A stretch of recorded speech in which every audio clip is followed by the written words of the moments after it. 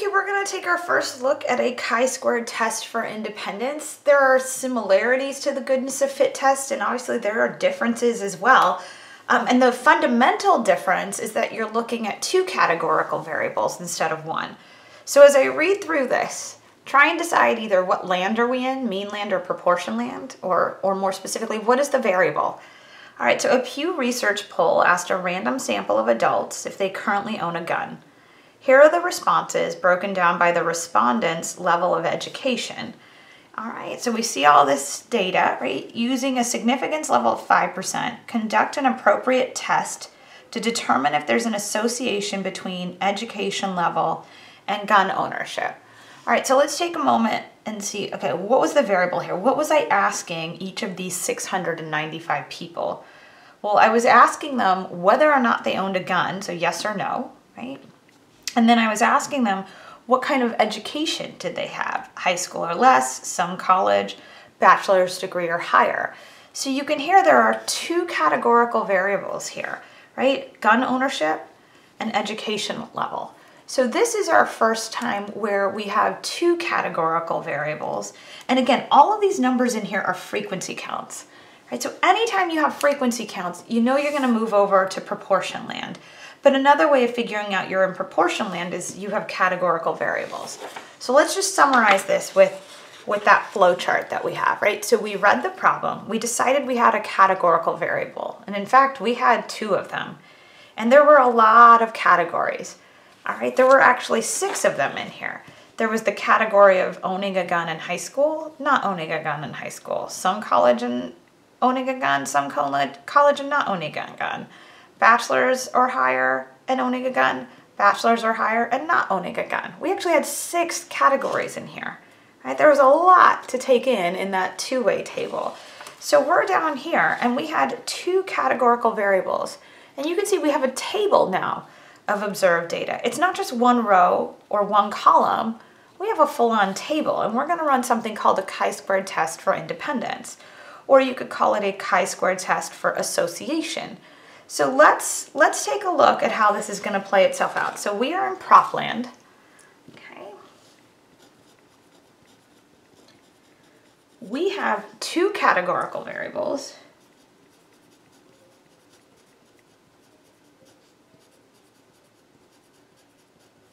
All right, and we actually have 6 categories here. 6 categories. Okay, so I'm going to run a chi-squared test. So I'm going to lead us through how we run this test, and then we're going to formalize everything on the next page. So step 1 would be to define all of your parameters. And you can almost start to feel how cumbersome this would be. Like, I would have to do the proportion of owns a gun in high school, proportion of not owns a gun in high school. Like, there would be a lot of proportions. I'd actually have to define 6 of them. So we're just going to skip step 1. All right, this will be the only test, the only one, where we will skip step 1. So skip for this test only.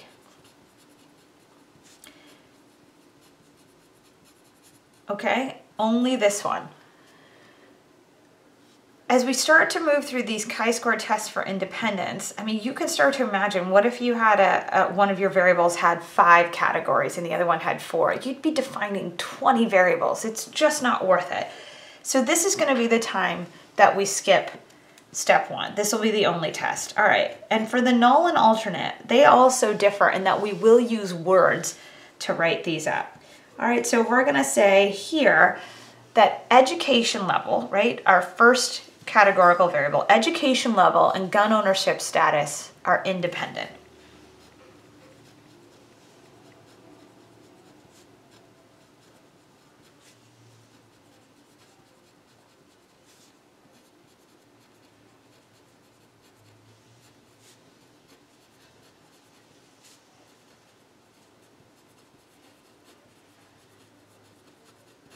All right, now independent falls in the null because the equal sign has always fallen in the null. And what we're trying to say is all things are equal. Whether or not you own a gun, the same proportion of people own a gun regardless of whether they're in high school, college, or bachelor's or higher. And same thing is true for the proportion that don't own a gun. You're no more likely or less likely to not own a gun if you have a bachelor's degree versus if you went to just some college, right? So all things are equal across these two categorical variables. And since there are so many categories in here, we can't write it out in symbols, we write it out in words. But independence always falls in the null. We're going to assume, again, that your education level has no effect on whether or not you own a gun. And I got this data a couple years back because gun control has been in the news a lot in the past, well, I would say in the past 20 years, but definitely in the last few years. And I personally was curious, did education level have a role in gun ownership? And my initial bias was that it did. I assumed for whatever reason that the more educated somebody was, the less likely they were to own a gun. And I wanted to see if my bias had any data to back it up. That's how I handle things. If I think something's true, I'm gonna go find a couple of studies out in the real world to see if my bias is correct. And I can't tell you, there's times when I'm right and there's times when I'm wrong. And it's a real nice reminder actually for when I'm wrong.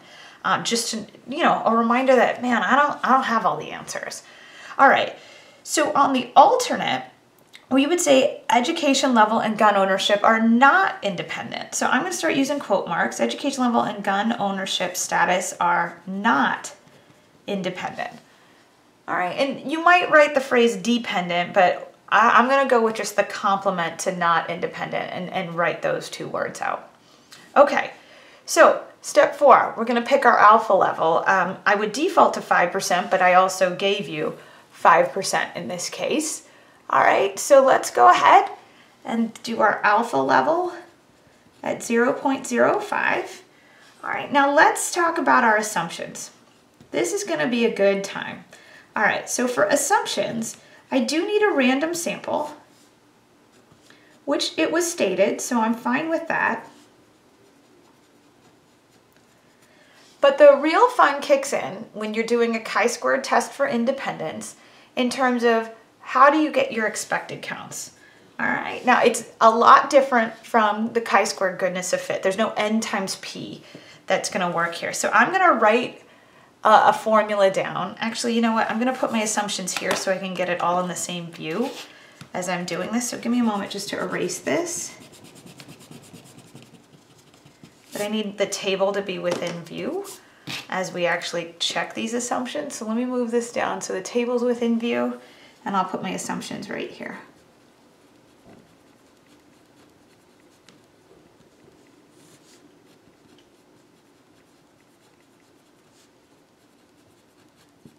Okay, so I'm going to talk about the expected counts, and you're going to hear me talk about row total times column total over grand total. All right, and I will officially put this formula, it's on the next page, but I want to work it right now. All right, so when you do expected counts, it's not n times p anymore. It's a lot more intricate. So here we go.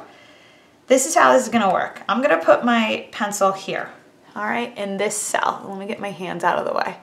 All right, so let's take a look at row total. Ooh, gosh, sorry. I can't handle this. All right, maybe I'll just put my pencil there. Well, that works just fine. All right, row total times column total over grand total. If my pencil's here, the row I'm in, the high school or less, has a total of 273, okay? The column I'm in, owns a gun, has a total of 218.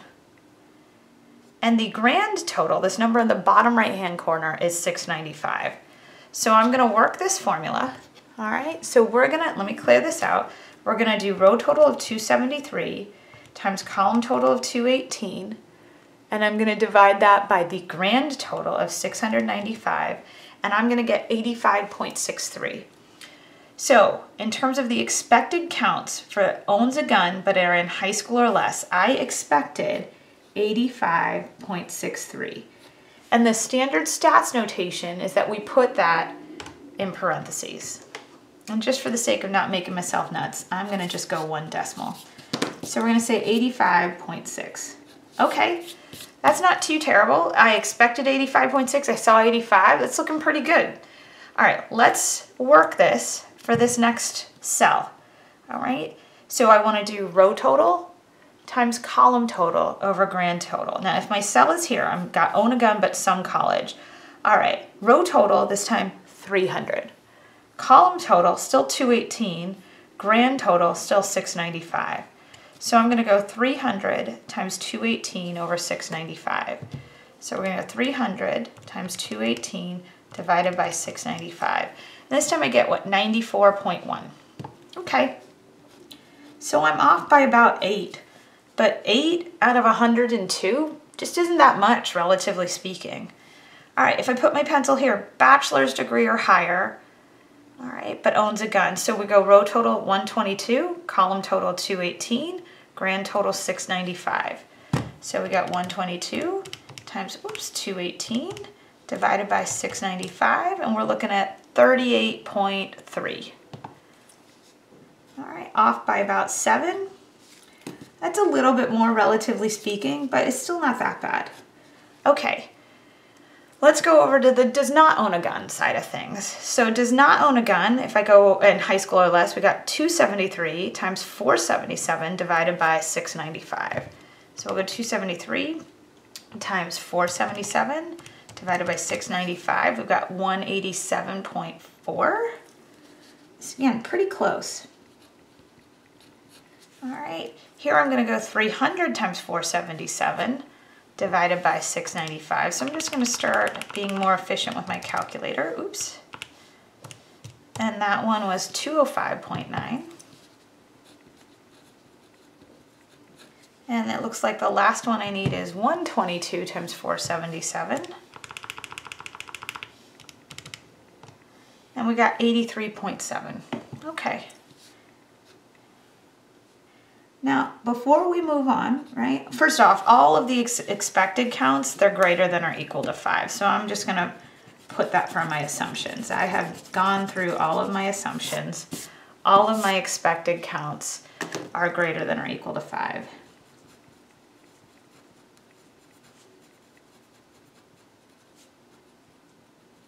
Okay, and again, just notationally, we always put them in parentheses to the right of the observed counts, excuse me.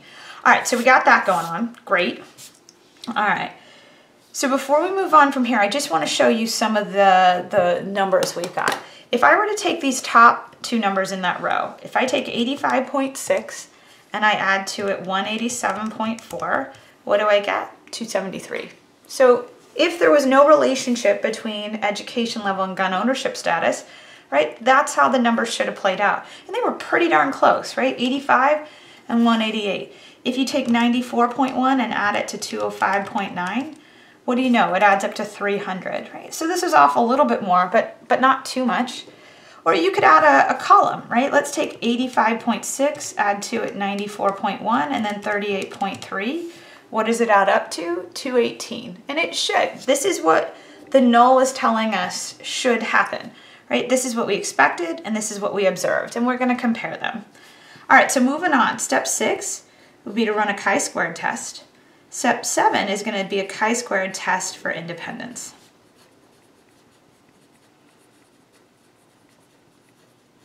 Okay. All right, step 8 would be degrees of freedom. Now, degrees of freedom also has a different formula here. It's not number of categories minus 1. Now it's number of rows minus 1 times number of columns minus 1.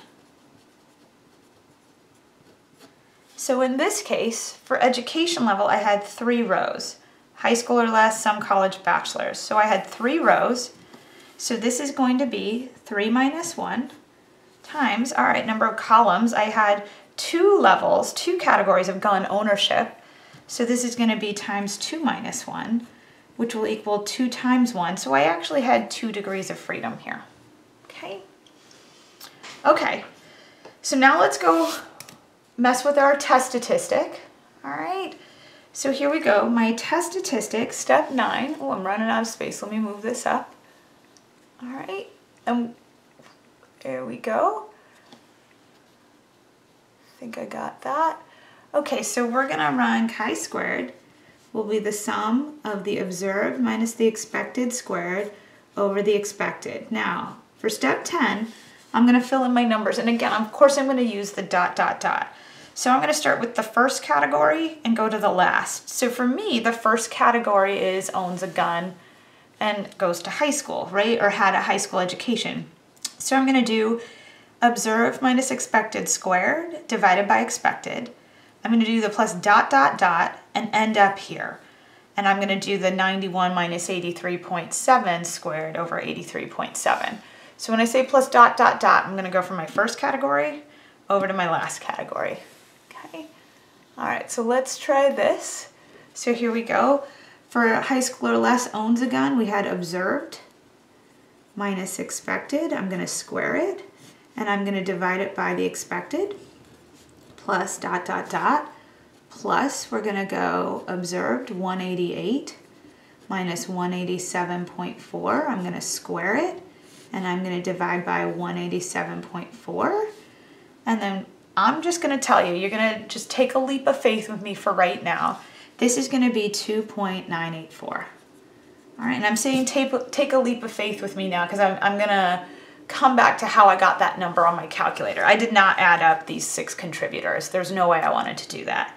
But with that being said, let's figure out our p-value. I want to do the p-value the old-fashioned way. All right, so we've got our p-value. We know it's a probability. All right, it's chi-squared.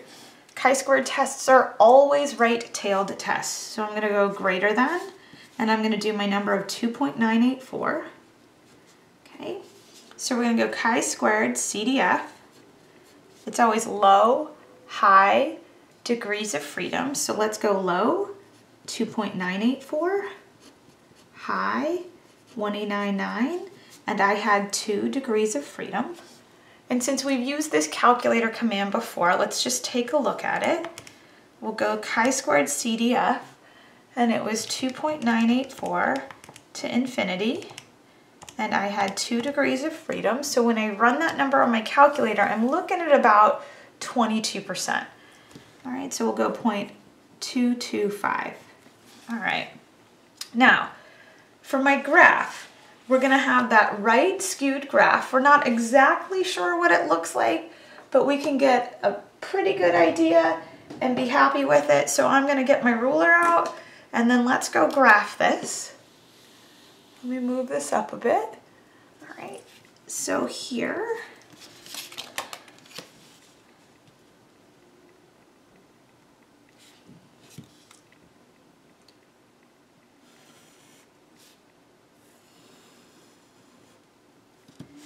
now, I'm going to label this chi-squared, okay? I know that the degrees of freedom just comes a little bit below, or excuse me, to the right of the peak, so maybe here. And then my chi-squared test statistic is maybe here, about 2.984. All right, so let me go ahead, and I should be shading in about 22, 23% of the area under my curve.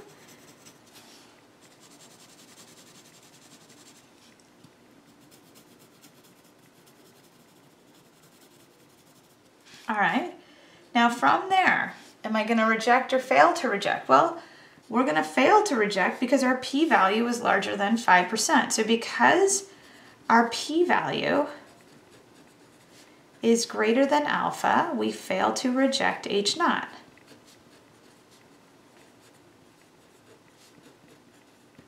All right, so what that means is I did not have sufficient evidence of an association between education level and gun ownership. Or I could say we do not have evidence that education level and gun ownership are not independent.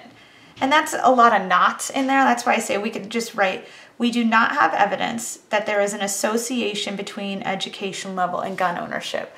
Which, as I mentioned before, going in on this, that was a surprise for me, right? I was actually getting data to show that my bias was incorrect. Based on this example or this random sample of adults, your education level has no bearing on whether or not you own a gun. So I found that really interesting. So I'm going to use this phrase, right? There is an association between education level and gun ownership. So there is not sufficient evidence that there's not sufficient evidence of an association between education level and gun ownership status.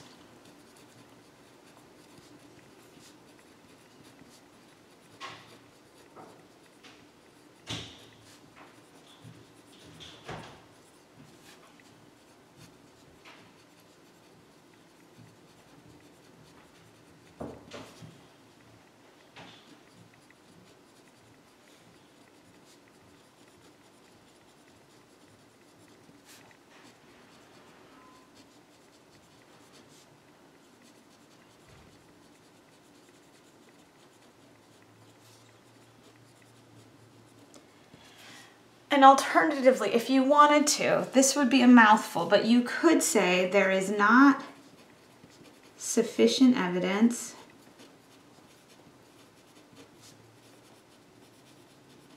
let me just put this as a different version, right? There's not sufficient evidence that education level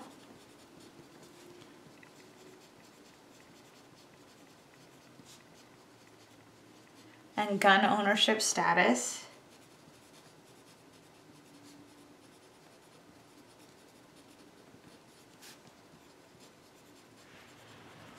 are not independent.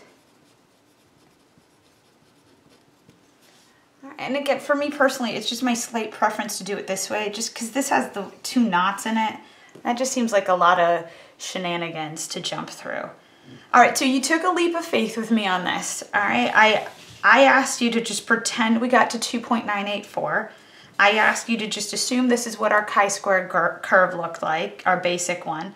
And now I'm going to flip to the calculator. All right, we're going to see how our calculator could have helped us out, and then see if we needed to clean up any of our write-up. All right, so I'll catch you in a bit. Bye. Okay, let's establish the rules for the chi-square test for independence. As I mentioned in example 9, we will have words in our hypothesis tests, our null and our alternate, rather than symbols. So we're not going to have the mu's and the p's like we have been. We're going to have words in these. So you have 3 variations here. You could say the 2 variables are independent, and don't write 2 variables, write the context. We were doing education level and gun ownership status for example 9. So again, they could be independent, meaning all things are equal. Gun ownership status has no bearing on education level, or vice versa. You could say the 2 variables have no association. All right, so education level is not associated with gun ownership status. Or you could say the 2 variables have no relationship. Right? So there's no relationship between gun ownership status and education level. So you have 3 options. I typically use the independence one. That's the one you'll see me write up the most often. And probably the next most common one is no association. But I have been known from time to time to throw in no relationship. So you have 3 options. Pick which one you want. I typically choose the option that matches the wording of the problem, so I usually look at what I'm asked to do. If it says something about independence, I'll use independence. If it says association, I'll use association. If it says relationship, I'll use relationship. But all of them are correct, so pick one and stick with it, or pick a couple and stick with them. And then the complements are down here on the alternate, right? So we say if the variables are independent in the null, they are not independent in the alternate. If they have no association in the null, they have an association in the alternate. If they have no relationship in the null, they have a relationship in the alternate. So you match these up. So these 2 go together, this null and this alternate, this null and this alternate, or I'll use a triangle here, this null and this alternate. Those are your 3 pairings. And like I said, pick one, pick a couple, see what works for you. All right, so then we have our assumptions. So let me move this up so we have a better look at the second half of what's going on here.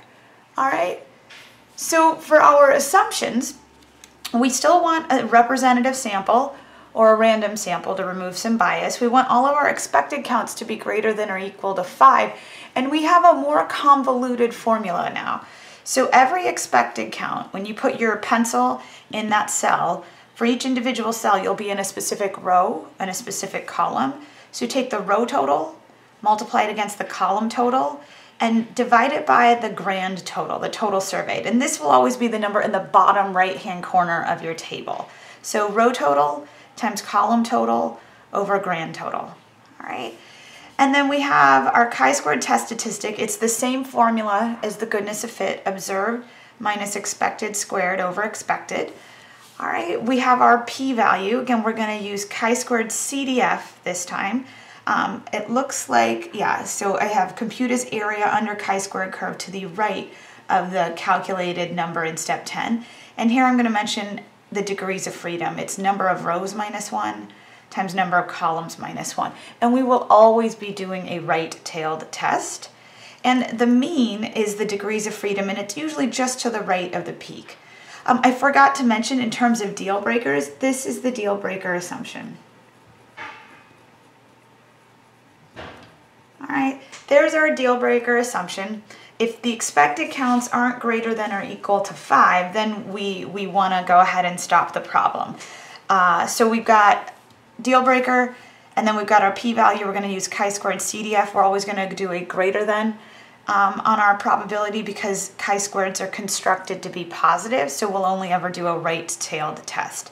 And when you go to graph this bad boy, right, this is your basic chi-squared curve, and then your mean, again, just below or just to the right of the peak. When it comes to making your decision, it's the same as always, all right? So we will make our decision based on comparing our p-value and our alpha. If your p-value is less than alpha, you're gonna reject the null and have sufficient evidence for the alternate. If it's greater than alpha, fail to reject the null, do not have sufficient evidence.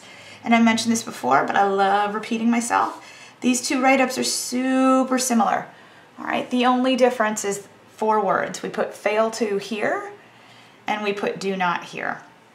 And let's just remind ourselves of the different types of chi-squared curves. Typically, they look like this skewed right, this unimodal skewed right curve. And you can kind of see that here. I know it's harder to see in this photocopied version. If you go to the actual PDF file up on Canvas, this is all printed in color and it's easier to distinguish the different curves. But initially the curves look more like a hyperbola. And I mentioned this before, if you've taken some math, hyperbolas tend to look like this on your XY axis. All right, and a chi-squared curve looks like this top half of the parabola. So here, sorry, not the parabola, the hyperbola. So this k equaling 1, when you have 1 degree of freedom, it comes down from the y-axis and kind of goes asymptotically close to the x-axis. And as the degrees of freedom increase, you can see the peak here, it's starting closer to 0.5, and then coming down along the x-axis where this, if I extended it up, is a little bit higher. Keeping in mind, it'll never go over 1 because probabilities never go over 1. And then once you get to k equaling 2, this peak comes so far down it actually converges to the origin. And you get your typical chi-squared looking curve, the one that looks more like this. And then as the degrees of freedom increase, you can see we're going from 3 to 4 to 6, then to 9. This curve gets less and less skewed right, and actually it looks more like the normal bell curve. We can't see the entire bell here because I haven't extended the x-axis far enough, but it does look more and more normal the more degrees of freedom you have. But this is a typical chi-squared curve. So if you want to just play it safe and always draw that one, that's fine. Make sure you label it chi-squared, and make sure I always see your test statistic from step 10 hanging out on your x-axis. All right, so with that, let's take a look at how the calculator works for example 9, and then we'll wrap that problem up. All right, thanks guys, bye. Guys, let's take a look at how we can run a chi-squared test for independence on our calculators. Now, everybody has this, so it's not the TI-83s don't have it and the TI-84s do. All of us have this. So the deal here is once you leave one dimension behind, and when I say one dimension, that's when we had one row or one column of observed data, and here we have more than one row and more than one column. So we're way beyond one dimensions here. Your calculator can't put that type of information into a list because lists are just one dimensional, right? One column. But we do have a different place we can put it, and it's called a matrix. And I mean, the older I get, the less funny this joke gets about going into the matrix. It was great in the early 2000s because those movies were popular. But if you look over this reciprocal key here, where my mouse is floating around, you'll see the word matrix, and it's in blue. So we're going to go into the matrix. Okay. And for right now, mine are all blank. Yours might be blank, they might have some data in it. It doesn't really matter. So if you see numbers here, no problem. It's fine. We would edit it out anyways. So just take note that both A and B are blank right now. And I'll be referencing matrix A and matrix B. So let's go over to edit and hit enter. So we're going to edit matrix A. So what this looks like is the first thing you need to do is get a matrix in here that looks like the matrix given to you. And you might be like, well, what on earth is a matrix? Again, it's just a multi-dimensional way of representing data. It's a table. So we want to get our table in our calculator to look like the table I gave you. So this is how it goes. You want to put your number of rows first. So if we look, we had 3 rows of education, right? We had the category of high school or less, some college or bachelor's degree. So I'm going to go over here and I'm going to type in 3. And you can see now my matrix has the 3 rows in it. The second number is columns, right? And I have two categories for gun ownership. You either own one or you do not, so I'm going to type 2 in here. And you can see now I have a table or a matrix in my calculator that looks like the matrix that was given to me on my problem.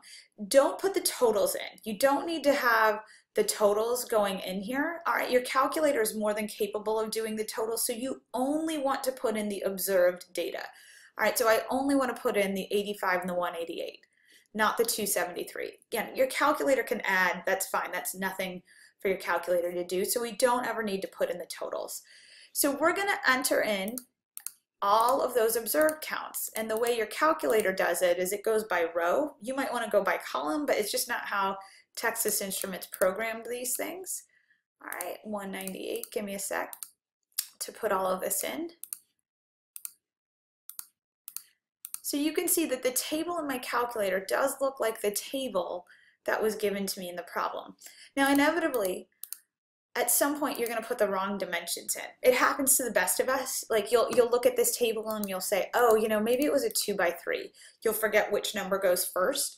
And if you look, right, if you look here, if I try 2 by 3, the table here it doesn't have the same shape or dimensions as the table in my problem. So if that happens to you, just flip the numbers, all right, until it looks like something that it's supposed to look like. It's going to happen at some point, so no biggie. If it happens, now I gotta re-up my data. There we go. All right, so from here, things are gonna go real fast. Now I'm gonna go back to my home screen, okay? But before we go, you don't have to follow me on this. I just wanna remind you, or take a look. You can see right now in matrix A, I have a 3 by 2, and I would just wanna remind you that matrix B is blank. Okay, so with that, let's go ahead and we'll all collectively run the chi-squared test together. So let's hit stat, go over to tests. And again, we're getting towards the end of this book, so most of the tests that we're doing are towards the bottom here. I'm actually going to scroll up. And depending on if you have the 83 or 84, you might have the Goff test, but all of us have the chi-squared test. So we need to activate chi-squared, but not the Goff version. So I'm going to hit enter. And the default is, hey, was my observed in matrix A? And it was. That was the matrix we edited. And I'm going to talk about why this expected B shows up. We're gonna get to that, okay? So if you just put your observed data in matrix A, this default screen is going to always serve you well. So let's go down and hit calculate. All right, and there you see my test statistic, the one that I told you to just trust me on, the 2.984. There it is. There's my p-value. We had gotten that using chi-squared CDF. But you can use your calculator's output screen. There's your degrees of freedom, right? We had talked about how degrees of freedom is number of rows minus 1 times number of columns minus 1, but your calculator will give that to us. I always recommend going back through and running this. Oops, let me hit stat again, excuse me. Stat, test, go hit the draw option just so we can make sure, wait for it, that we had the right looking graph. All right. And as we graph this, you can actually see it's not one of those unimodal peaks that's skewed right. It's one of those hyperbola looking things. So I would just want to adjust the graph that I had drawn when I hand wrote it. So this is a chi-squared curve. It's definitely still skewed right, but it's not starting down here in the origin and then peaking out. It's just coming all the way down from the top of that probability y-axis. You can still see my test statistic, and there's my chi-squared label. Okay, so the thing I want to reference back to, we spent a good chunk of time when we were doing this by hand getting all of these expected counts, right? We were doing row total times column total over grand total. And that can get a little cumbersome. I mean, we had 6 categories here. Imagine if you had like 15 or 25 categories to sit there and go row total times column total over grand total again and again and again can be a little bit annoying. So I had mentioned I would come back to this idea that matrix B had something in play. So let's go back into our matrix, and I want you to see that matrix B is now got some numbers with it, right? Before it was blank, but now it's got a 3 by 2. If you go over to edit and scroll down to matrix B, if you go into it, these numbers should seem pretty familiar. 85.6, 187.4, 94.1, 205.9, 38.3, and 83.7. So your calculator is super awesome in that it will calculate all of those expected numbers for you. So the row total times column total over grand total, calculator's got it taken care of. Now that isn't to say I won't find a multiple choice question to be able to test you to see if you remember that formula, but if you have the raw data, you can absolutely use this matrix and your chi-squared test to figure it out. So let's just go back and look at that interface for a moment. Did I hit enough? There we go. So it's saying if you put your observed in A, your calculator will drop all of the expecteds for you into matrix B. And anytime you want to put a new problem in, just go ahead, go in and overwrite whatever's been there. So let's say my next problem had, I don't know, a 5 by 3. I would just overwrite what was there and enter my new data in.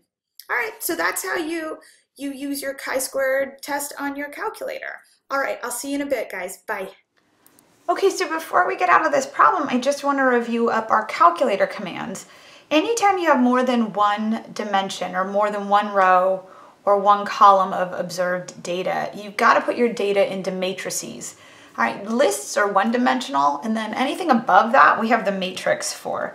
So let's remind ourselves how we get into the matrix. It's in blue, or at least it's in blue on the TI-84s, above the x to the -1 key. So I'm going to hit second and the matrix. And you can look right now, it looks in this calculator that matrix A has got 4 by 2 as its dimension, B is empty. Okay, great. Let's go edit out matrix A. You need to put in your number of rows first and your number of columns second. So if we look back at my original work, let me get the calculator out of the way, I had 3 rows and 2 columns, okay? So this is a 3 by 2. And once you enter this in, check to see if this matrix looks like the matrix you have. And eventually, one of you, right, will enter it the wrong way. You'll put 2 by 3. It happens to the best of us. If you put 2 by 3, if you look, this matrix does not look like your matrix. So if that ever happens to you, just change the dimensions, flip-flop them, and then get to the one that matches the matrix in front of you. Now, you always want to put in your observed data and only your observed data. Don't put any totals in. Your calculator is more than capable of putting totals in, so you don't need to do that. And your calculator, the way it inputs matrices, it goes by row from left to right. You might want to put them in one column at a time. That's great. Your calculator it wasn't created that way. So just be aware that that's happening. Okay, so once I do that, once your stuff's in, it's pretty sweet. Right, we go over to stat, tests. Everybody's got the chi-squared test. Not everybody has the chi-squared goodness of fit test, but we've all got the chi-squared test. So let's just run this. All we got to do is leave these in their defaults. All right, if I hit calculate, there's my test statistic, there's my p-value, there's my degrees of freedom. And if you go back into your matrices, oh, there's matrix B. I can go find all of my expected counts. So I don't actually have to do row total times column total over grand total. But I will test you on it to make sure you know that formula, but at least your calculator can help you with it. And the only other thing I want to check is I want to make sure my graph was correct.